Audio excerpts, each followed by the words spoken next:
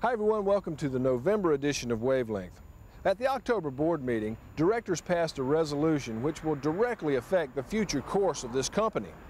The resolution authorizes the general manager to seek legislative approval for the LCRA to become a statewide provider of transmission services. For the past 6 months now, we've had a group looking at our future direction in the energy business and how we fit into the new electric industry that is developing in Texas. That process we call the Genesis Project, and things will be different going forward if we are able to realize our goals. We see the LCRA stepping forward and becoming a major provider of transmission services on a statewide basis. In fact, I wouldn't be surprised over the next decade to see LCRA grow into being really the #1 provider of transmission services in the state of Texas. That will be different. On the generation side, it's really quite the opposite. We don't see our role in generation growing going forward. It's not that we're not good at providing generation services. It really comes from the fact that our customers wouldn't sign and couldn't sign long-term contracts with us for new generation if we were to offer them. So it's not that LCRA has decided to not do any more generation. It's really that there's a lot more generation resources out there available to our customers, and we're not going to be able to build in the future like we've built in the past. We're not proposing to sell our current generation. Our current generation, our Fayette power plant, our gas plants are very valuable, just as our hydro is valuable to us. So what we're really talking about is holding on to what we have, getting the debt paid off on our generation plants, and we may have old plants that we're selling power out of in the future, but without debt, we will be able to be very competitive. That's why I say that we will develop a process that we will sit down with our customers and redefine. We're not going to go away, and we're not going to tear up our contracts, quite frankly. But we do need to sit down and say, okay, how are we going to get our future generation? What is the most economical thing for us to do? What role do the customers want to play in this new market? Are the customers going to be the power marketers? How are the customers going to retail market and respond to the changes in the retail market? What role do we play? Do our customers want to build some of the generation and us manage it for us? You know, it's a talk about the future, and it shapes everything that we do within GenCo. And I think that's the right way to approach it, rather than LCRA just saying, well, here it is, here's how we're going to do generation, take it or leave it. Here it is, here's how we're going to do, you know, conservation or vision energy or power marketing. Here it is, you know, solved all your problems, take it or leave it. And see, we're going to say, no, we need to all get in the room together and take the next 6 to 8 months and see if we don't have a better way to do this. And that, I think, is very exciting, and I think we're in great shape in our relationship with our customers to sit down and, you know, out of these problems, I think will come a lot of creativity and a good way for us to utilize our assets, and a stronger way for our customers to get their generation resources in the future. I know that this whole process is going to get some folks a little bit nervous, and I understand that, but we've got to clearly articulate what our services are going to be and get about the business of making all that happen. And we have to look at the whole picture and look long term in order for us to be able, frankly, to survive as an organization. If you're in GenCo, a word that I would have to all the employees in GenCo, you should not look at this decision as a negative decision at all. You know, one of the best cultures that we have in this organization is our hydro culture. And we haven't added a megawatt of new hydro facility power. We've increased some capacity, but we've basically had the same facilities now for over 60 years. So just because we say we may not go out and invest $1 billion to build a new coal plant, doesn't mean we might not operate a plant that somebody else owns. Doesn't mean that somebody else may not come in and work with us in a partnership to repower our units. It simply means we're not going to go out and risk $1 billion or $500 million or $100 million worth of debt on services that we might not get paid back for. So what we're really doing is providing a way for your future to be more secure and for you to have a great place to work, to live in a great part of Texas, and an organization knows exactly what its product is, exactly what it costs, and has a way to sell it into the market. Our 2,500 megawatts of power is going to be sold in this new market. I'm convinced of that, particularly as other utilities decide not to build generation. There will be some personnel changes just right away as we set about the business of implementing this plan. Jim Briley is the interim manager of the Tensco organization, the wires company. We've got 60 years of history of designing, building, and operating transmission systems, and a lot of capable people to get us where we think we want to go. So the Genesis project really, while it started as a generation exercise, it really came with a broader focus for LCRA and where LCRA needs to be in the future. Bill Freeman is going to step back and work with me on a corporate level and manage the overall transition of setting up the statewide Tensco and reshaping Genco and seeing what functions within the organization we keep and what functions we see if our customers want to do. I think in the long run it's going to be a very good thing. It's going to make for a stronger LCRA and a more focused LCRA. It's going to mean that there are some things that they're going to have to be a little more in control of their destiny. They're going to have a little more of a role in trying to decide how much of certain services they want and how they want to pay for those, some of the demand side or conservation services. Generation, they're going to have to figure out what's that partnership they want to have with LCRA. But longer term, LCRA will be a stronger entity for them to work with, because hopefully we'll be providing to a much stronger customer base throughout Texas. Dudley is and will remain the head of Genco. No, we're not divesting our generation assets. We're proud of our generation assets. They do great. We've got some great folks maintaining and operating those assets, and we're keeping those things economic. That's going to be our biggest challenge in the future, is to make sure that we can be competitive with the market so that our customers can keep their customers. I think it's a very proactive and positive reaction to deregulation. It's really probably the best alternative for LCRA moving into that future environment.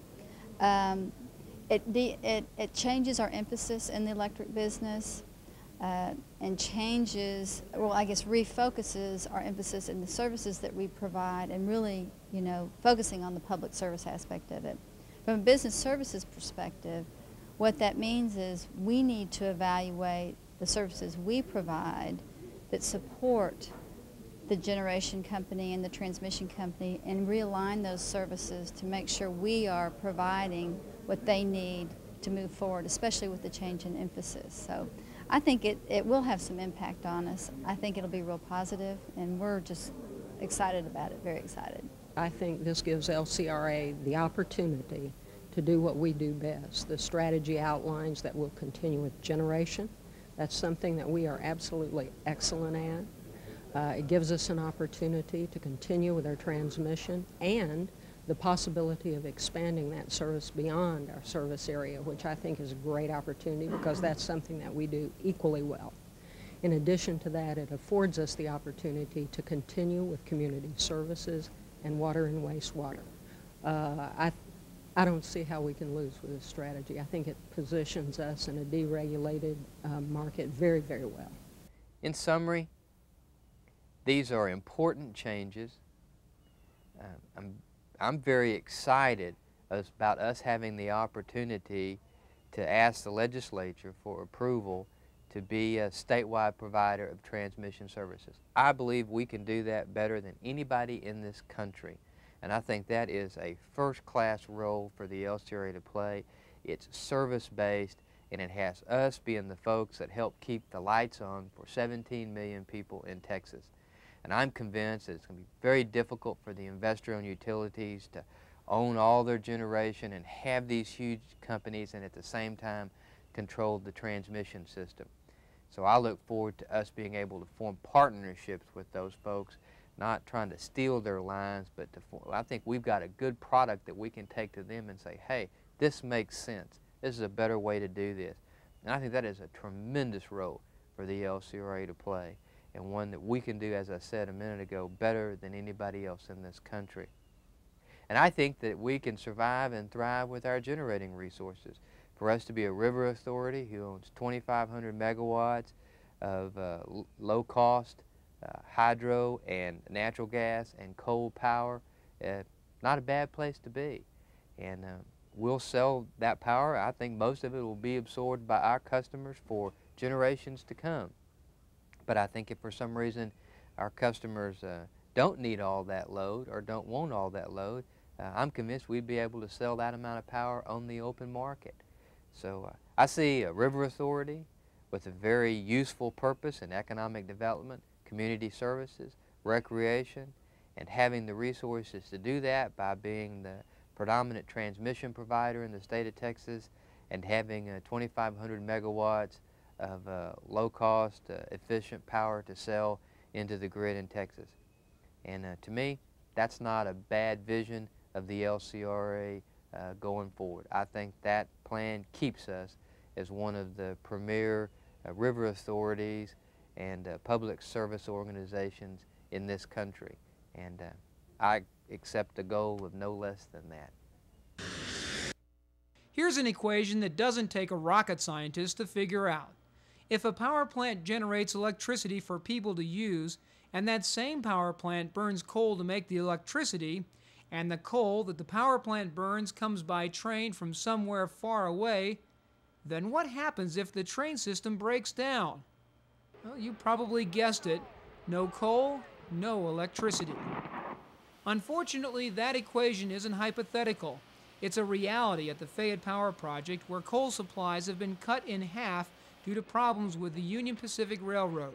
You know, as the old cliche goes, this ain't no way to run a railroad. It's really pretty ridiculous. And it's everything bad about, you know, merger mania and trying to build these big companies. And literally, Union Pacific just hasn't managed the merger well, and apparently they've laid off too many people and crews, and it's pretty royally messed up their business, and they've backed up trains through half across America.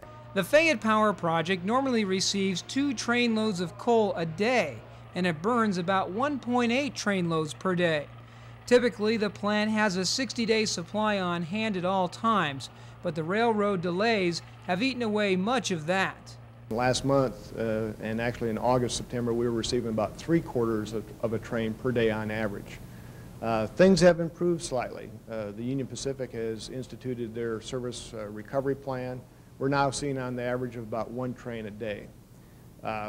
It's an improvement, but it's not where we need to be. And we're matching the deliveries, looking at the deliveries and matching our generation take out of that, and taking quite a bit less than we normally do. We may have a coal unit down for a good part of the winter. Union Pacific's problems have already had a dramatic impact on the LCRA.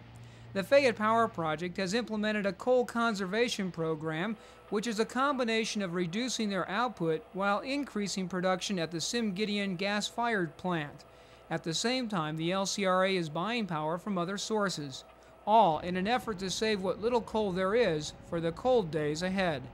Electricity generated at the Fayette Power Project is among the cheapest in the state, and without coal to generate power, it could force the LCRA to raise rates. It's not expected that our customers are going to see an immediate rate impact, but it's really a function of how long this crisis lasts. If things continue to improve as we see here in the near term and eventually get back to normal, I think the impacts, if any, will be pretty minimal. However, if this turns out to be a sustained event, 6 months or greater, the impacts could be much larger. Fortunately, the mild weather has allowed LCRA to meet most of its generation needs. But if the cold weather comes before the coal, the LCRA and Union Pacific could be in for a head-on collision. The dam modernization project here at Wirtz has reached a major milestone. What used to be the earthen section of the dam is now completely covered with these stairs made of soil cement. It took 175,000 cubic yards of soil cement to complete the job.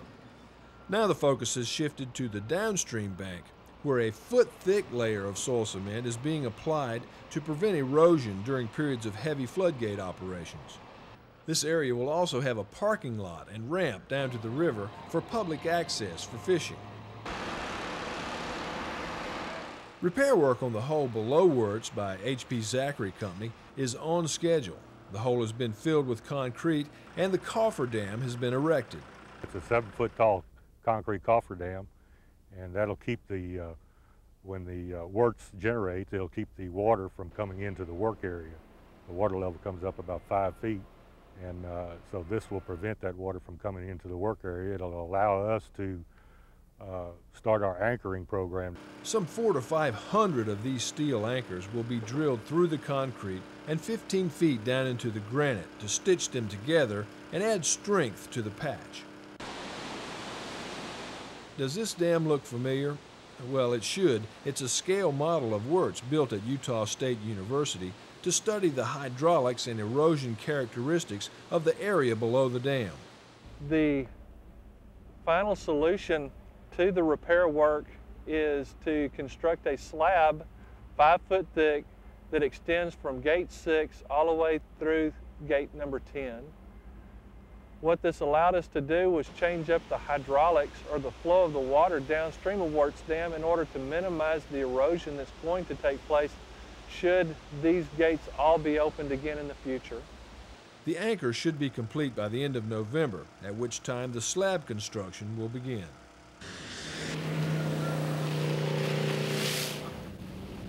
The Highland Lakes of Central Texas are a mecca for water sports of all kinds.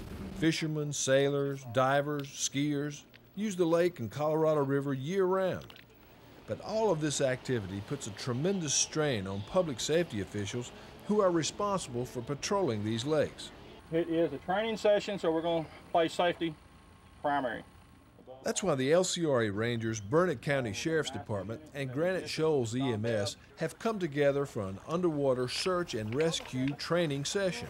We've got 5 major lakes in our county, or joining our county, and LCRA, they're here with us. They've been helping us out for the past 2 years. Give us a boat to refurbish and have a boat patrol out here, and also the rescue portion of it. And right now, we've got a good dive team and search and recovery team, but we don't have enough personnel to go around nor the equipment. LCRA is basically in the same boat, so we combine efforts, and we have a double the size of the team and double the size of the amount of equipment. We got more cooperation, and we can provide the service to the community like we need to do. There's some real benefits when you have people that go out and train together, and then when they have a serious incident come up, they know each other on a first name basis, they know what their skill levels are, and they can go right to work. The scenario is, we had a call yesterday, there were people out here having a party of some type, there was a commotion, everybody disappeared. We came in this morning, there's a boat floating on the water, so we don't know if anyone's out there, we don't know what's going on until we get out there and search.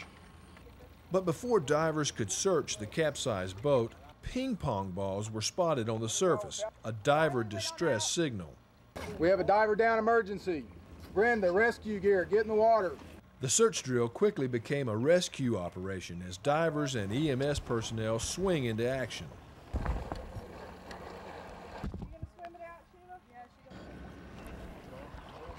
Y'all want to say your protocol for divers? Was his regulator in his mouth or out of his mouth? Was his mask off or on? Those are all little clues that are going to help the medical folks, because some event happened down there, whether it was an embolism and I just faded away, whether it was an equipment malfunction and, you know, I'm struggling with equipment to get something to work and it doesn't, and now I'm just hanging there. Just food for thought. Take a mental picture. After successfully handling this emergency, dive teams went back to complete the search mission. The Rangers also brought along their newest team member on this training session. This is Pumpkin. This is our new search and rescue dog. She's only 8 months old and she already weighs 90 pounds. Pumpkin is a bloodhound, and she was donated to the LCRA Rangers by Travis County Search and Rescue. and they will assist in her training to search for escapees and missing persons. Well, that's it for this edition of Wavelength. We'll look forward to seeing you again next time.